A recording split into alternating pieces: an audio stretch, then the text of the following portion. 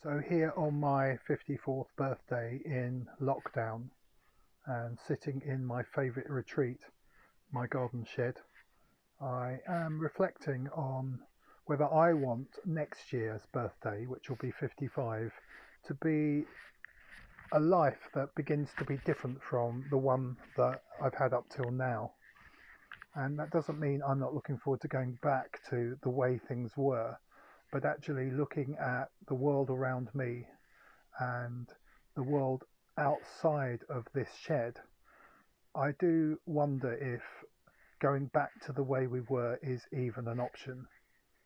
And I've noticed, because I also work in business, that on places like LinkedIn, the very same people who are offering 10 ways to do this and 10 ways to do that all over the place almost every day. Let me fill in the gaps. 10 ways to get better contacts, 10 ways to improve sales, 10 ways to win, 10 ways to be more resilient, 10 ways to be calmer in a noisy world. Some of these things were really commercial, and some of them were pretending not to be commercial but were. But in all cases, it was this thing called smart thinking. And I would also say, in all cases, they were people essentially shouting at me things that I might want to do with my life, even though I hadn't really asked for any of that advice. And of course, you might assume that if I start to read it, then their guess was right. I was asking for that advice, I just didn't know until I saw that stuff. But literally, even now, day after day, that stuff is still out there. How to do this, how to do that, better ways of doing this, how to survive this, how to get through this.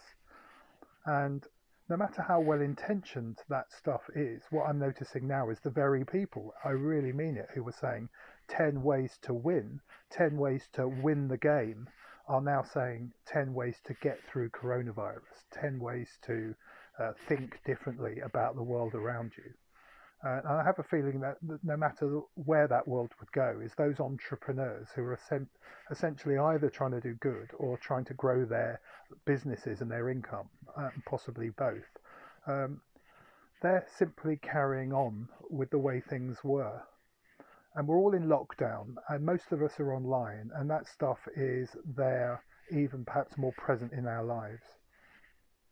Now, my question, and it's a question for me and my own behaviour too, is whether we need to go into a mode of inquiry now, of asking, that we should be a bit hesitant to keep telling people stuff and get those posts out online in order to get those likes and those connections. That actually, if that world of almost forced networking brought us to a place where lockdown now feels a bit like a prison.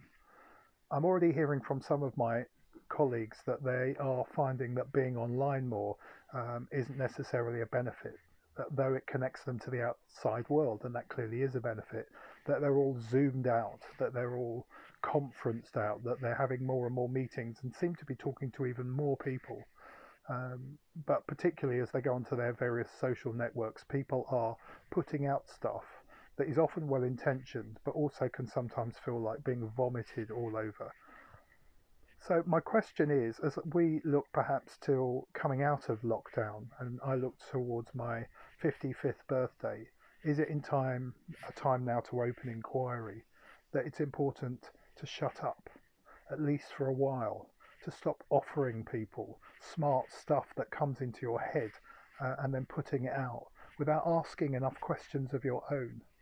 If we have a world where everybody's offering solutions and a lot of those solutions can be cooked up, and that you're putting out all your posts from the past because we're in lockdown and you're just reposting them, and more content that's offering answers to questions that haven't really been asked, then we don't have that space for silence. We don't have that space for not knowing. What if it's okay now not to know? What if we actually don't need to listen to all the advice that's being offered to us?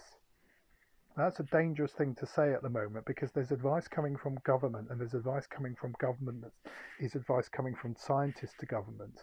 That I encourage you to continue to use your sense of being a citizen, a member of your neighbourhood, using your common sense about staying in. But that's different to 50 ways to do this, 10 ways to do that, 100 ways to do that, how to reignite this, how to solve that problem, how to clear what is not clear. We're going into a place of increasing uncertainty, but we're not seeing that as a resource. Are we really afraid of the silence? The irony that I'm putting this video out on my birthday that just adds to that noise is not lost on me. But as I am connecting on this day with a lot of happy birthdays from my friends, posts which I'm liking and thanking people and genuinely feeling in lockdown that those people are reaching out to me, I also wonder if together, not knowing, being clumsy, learning to be at ease with the silence, and collectively inquiring forward now into what that world might look like, how it could be different, how it could be better, and please, please, please, what would happen if you didn't rush to answer that question right in my face on my birthday? A lot of people running their own businesses are worried because their income has dropped, particularly I would say if they're in the help businesses too. They're worried that there isn't going to be a high street for them to come back to. They're worried that their client base isn't going to return and that they have bills to pay and that it could be unsustainable. That we could have a world where there's a lot more social unrest, a lot more unemployed people. And all of those things now suggest there's a dark hole up ahead rather than a tunnel of light. That we don't know what it's going to look like. That even if we start to say, well, let's shape that together, we don't know how we're going to shape it together. It's scary times ahead. But that's important. It's an important moment. That process of discovery does not need too much noise and people shouting in your ears, well, what about this? And I've got 10 ways to do that. And here's the technique. And here's the new model. And here's the new methodology. Because if you do that, there is no silence. There is no space for discovery. This is difficult time, but the danger of filling it with zoom, zoom, zoom and too much noise is that those moments of silent discovery are simply drowned out.